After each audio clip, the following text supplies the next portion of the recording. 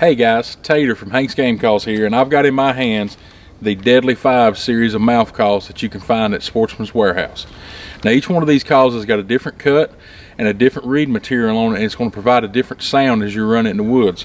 And what I'm going to do is I'm going to go over each one of these calls, kind of what they excel at and what we typically use them for, the difference in the sounds, and then I'm going to step back and I'm going to run my favorite out of the bunch just so you guys can hear what it sounds like. The first one up is the Reaper. Now this is a split V call. It's a 3 reed with a heavier red top reed. Now a lot of times this call is real raspy. It's one of our favorite calls because a lot of times for beginners it's easier to get that rasp and kind of that old hen sound out of it. The next two calls is the Death Wish and the Devastator. Now both of these are what's called a combo cut. The difference being one of them's got a red top reed, the same as the previous call, and one of them's got a green, but they're cut on different sides. If you run your air out of the right side of your mouth, you're going to want to get the Death Wish. Now if you run your air out of the left side, you're going to want to get the Devastator. And what I mean when I say that is that's where the bigger cut in the top reed is, and that's where you'll still be able to get your clear front end note from your yelp. If you run it out the right side and you put this call in, which is cut out for the left, it's going to be raspy the whole way through. You'll have a harder time getting that clear front end on your yelp. The next call up is the Venom, which is my personal favorite. It's a bat wing, 2 natural latex reeds on the bottom with a heavier blue latex on top. It's kind of an in-between call. I can really lean on this call and get raspy when I need to, or I can tone it way back and get some soft clear yelps on it. It's cut out on both sides being a bat wing call, so really it's not as critical as far as which side you present your air to get a front end on the yelp. So this is the one I'll be running in just a second so you can hear. The last call in the Deadly 5 is the Fatal Persuasion.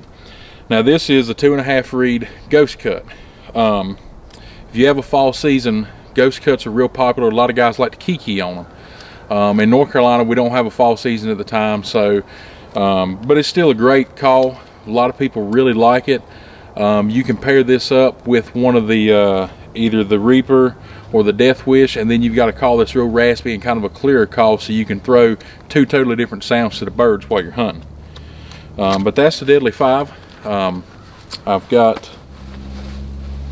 my personal one here in my pocket. I've been running on the way out here, so I'm going to step over here and run it just a little bit so you guys can hear what it sounds like.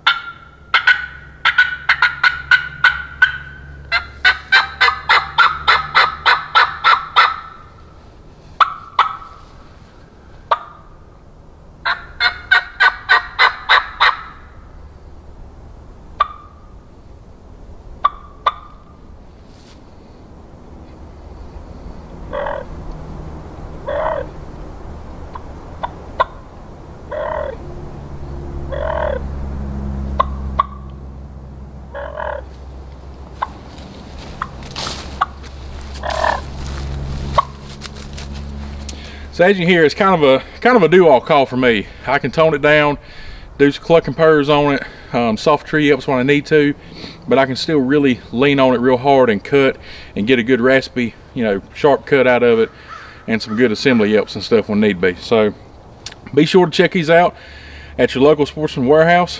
Check out all the other Hank's Game Calls we got there. There's a line of pot calls there as well. We appreciate you listening and being there. Thank you.